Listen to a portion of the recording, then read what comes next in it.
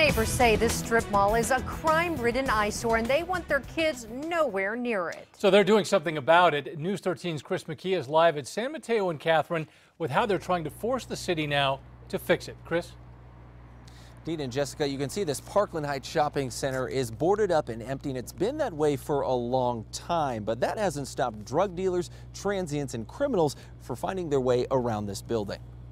This kind of sits on everyone's heart, you know? It's easy for neighbors to see. The Parkland Hills Shopping Center at San Mateo and Catherine isn't what it used to be. This site looks to me like it's been abandoned. It affects our quality of life. Helen Petropoulos and Letitia Tomaszewski say the old two-building strip mall that's been empty for about a decade has become dangerous for the neighborhood. There was actually a murder here. But now these neighbors, I think we're going to get it done.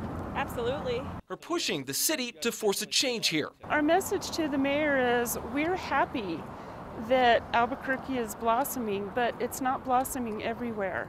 They've launched this petition on change.org, asking the city to force the owners to demolish it. Make it a matter of public record that we want this changed. We want something safe for our kids. The group called United for Change has already gotten about 300 people to sign on. The city says it's hearing the neighborhood loud and clear. We're working together the best we possibly can with a private developer to make sure the process is seamless. The mayor's office told us today that the developer says it plans to demolish this building here on the corner of Catherine. Now, as for the other one, the mayor's office says property owners have told them they plan to remodel the building here on San Mateo.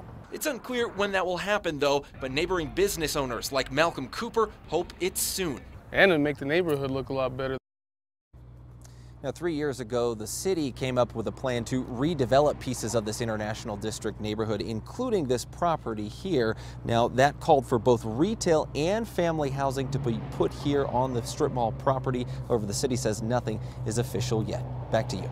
All right, thank you, Chris. Former Albuquerque